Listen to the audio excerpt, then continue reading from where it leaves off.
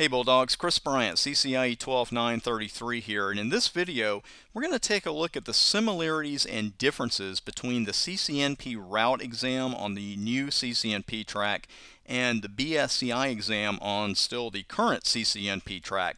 I do want to mention this, and it ties in with the video, so hang in there, that I personally guarantee you'll beat this July 31st deadline with my immediately downloadable CCNP study packages. If for any reason you don't pass the exam you're studying for by July 31st, and I don't care if you just decided, hey, it's nice outside, it's summer, I'm going outside, if you get sick, anything unforeseen happens, you are protected 100% because you're going to receive a fully downloadable NP study package for any of the new exams absolutely free. Please note this offer is valid only on my downloadable NP study packages and on no video course bearing my name, likeness, or voice. Now that you're wondering why I read that to you instead of just showing it to you, it does tie in with a question I'm getting from a lot of students, that say, hey, that's fantastic, but I'm just concerned about one thing. What happens if I study for the BSCI now and something else happens, or I just don't get there and I don't pass before July 31st? Didn't I waste time studying for the BSCI in the first place? And the answer is unequivocally no. And I'm glad I could clear that up for you. But in all seriousness, you don't want to lose your success momentum. There's nothing wrong with taking a little bit of a break after you pass your CCNA, do a little spike in the end zone, a little dance, whatever turns you on. But you don't want to say, well, I'm going to wait a couple months here before I start studying for the NP. I'll wait for Chris's new courses coming out in the summer. Don't lose that momentum. And what really works in your favor in this regard is that there is a tremendous amount of material that's on both your BSCI exam and your CCNP route exam. EIGRP, multi-area OSPF, route redistribution, and BGP are just four of the main topics that you're going to see on both exams. I mean, there's a lot of it. Multi-area OSPF, obviously a large topic, BGP even larger. So when you're studying this material, again, let's say you study in April and May, and then something happens in June, interrupts your studies, and you don't think you're going to be ready by July 31st, you've still put in the study time, and it's still going to help you pass the CCNP route exam. So there's absolutely no reason not to keep studying for that BSCI exam. Now, a couple of other questions that are fairly common right now.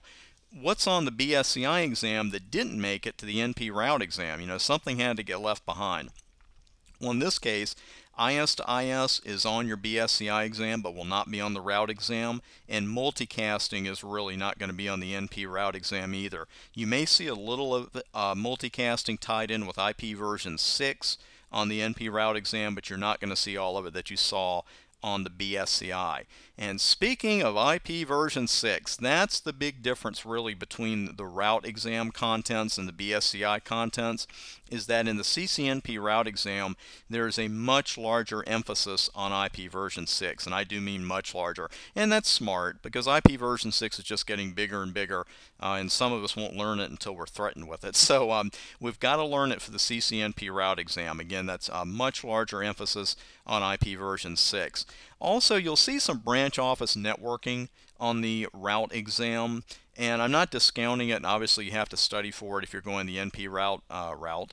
But once you master BGP and multi-area OSPF, branch office networking is not going to be that big a challenge. But really, these are the two big topics that are on the route exam that you'll not see on the BSCI. There are some other minor differences, but those are really the big ones. So now you know that, frankly, whichever way you're going, when you get that NA, don't hesitate on your NP studies. Go ahead and dive into that BSCI, because again, the sheer number of common topics between the BSCI and the route exam, it's going to serve you well even if something happens and you don't pass before July 31st. Also, watch for our new CCNP exam resource pages coming to the Bryant Advantage website.